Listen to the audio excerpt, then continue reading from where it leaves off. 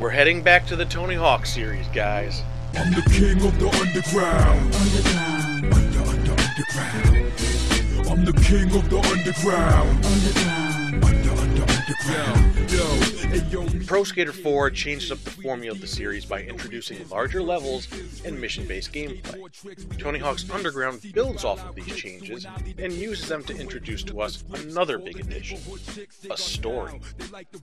Playing as a customized skater, you start off as a Jersey nobody who finds themselves working their way up in the skating scene. As a result, most of the missions you do now are connected to the story. For example, instead of, hey, get this high score just because, you're now trying to impress people and gain notoriety with your skills. It just gives a little more weight to things, like you're actually accomplishing something. Sort of. Only sort of.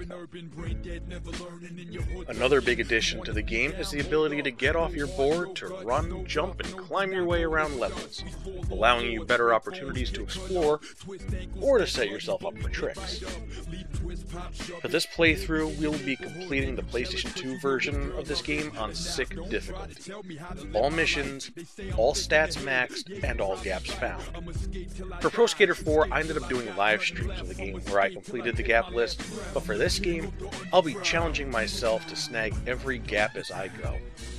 And, as an added bonus, I'll be doing a run-through of every level from Pro Skater 1, 2, and 3.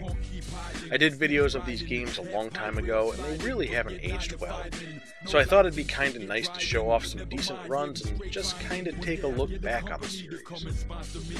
Alright, you Z-Boys and Lords of Dogtown, it's time for... Gameplay.